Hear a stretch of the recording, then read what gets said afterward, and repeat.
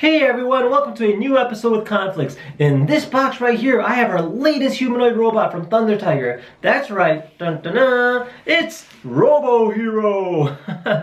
So let's go ahead and open it up and take a closer look. Alright, so let's go ahead and take it out of the box.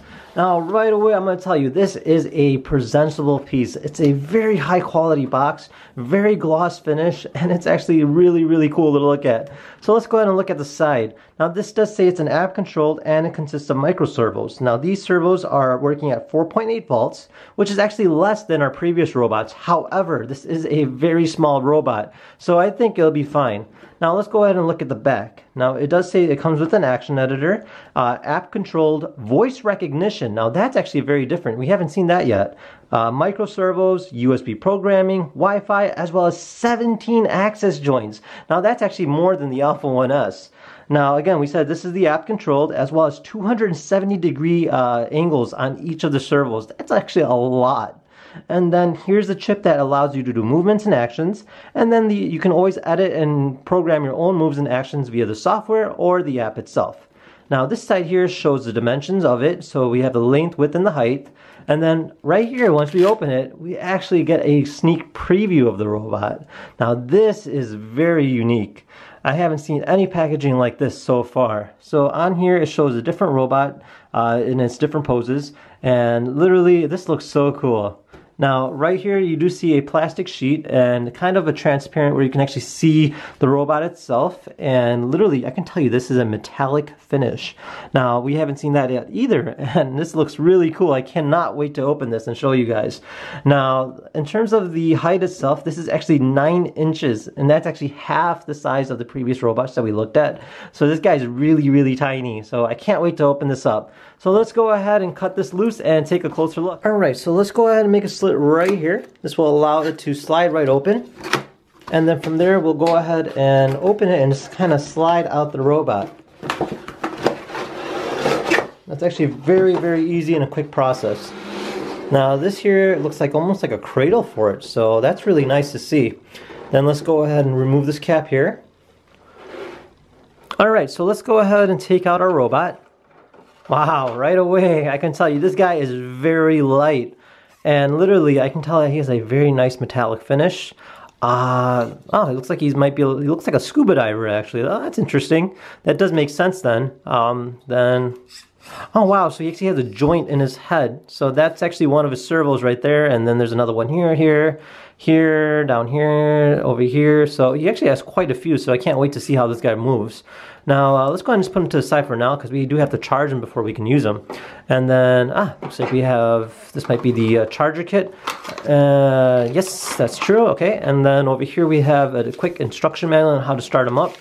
So let's go ahead and charge this guy up and see how he performs. Alright, so the next step is to connect to the robot through our phone. Now this is through the robot's personal Wi-Fi. So we simply go ahead and connect to it. In this case it is a TTR-EA76 Wi-Fi.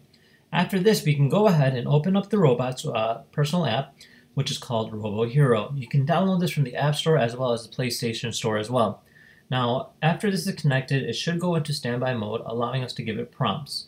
Now the top portion here is our commands, so we can tell the robot to go forward, backwards, left, or right.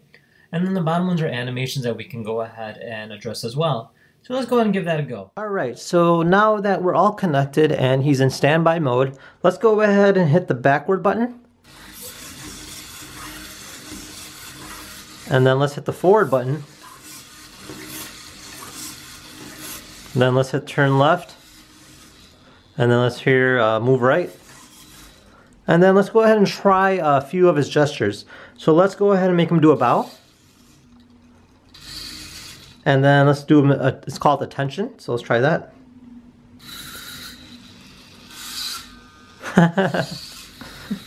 Then this here is pass. So he's kind of telling people, okay, let's go. And then here is balance.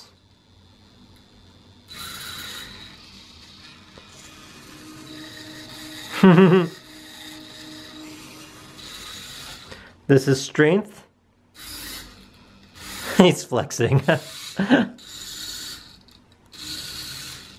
This is warm up.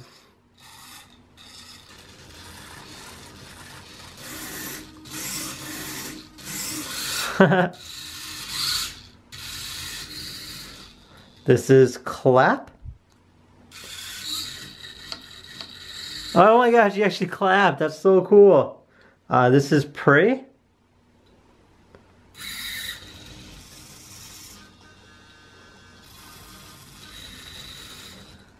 I'm not sure what that was. Okay, then let's go ahead and try dance.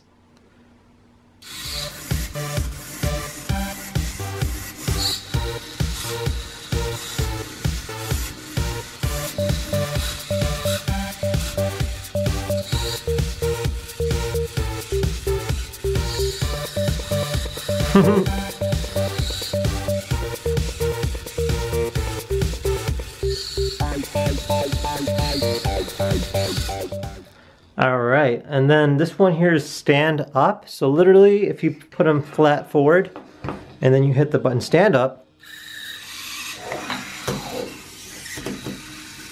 There you go, that's cool. And then this is get up. So if I put them backwards. Oh wow, look at that. And he's up. Alright, so now that we have a better idea on how he works, let's go ahead and go into the power director. Now this here allows us to create our own actions. So I'm just going to write anything there for now, and then I'm going to go ahead and click on single or multiple servos at once. So for instance, if I want to just do single and I just hit on say number 11, and then literally he's moving. So I can go ahead and hit add, and then if I'm done with it, I can go ahead and play that. So I just made that action. That's so cool. But yeah, it just kind of gives you an idea on what else you can do. It's very easy, and literally you can make multiple different animations, and then you can save them and play them for later. Alright, so this right here kind of gives you an aspect on how tall he is compared to the previous robot that we reviewed, the bullet robot. Now you can tell he's actually half the size of him, which is really funny to see. Almost looks like he's his kid.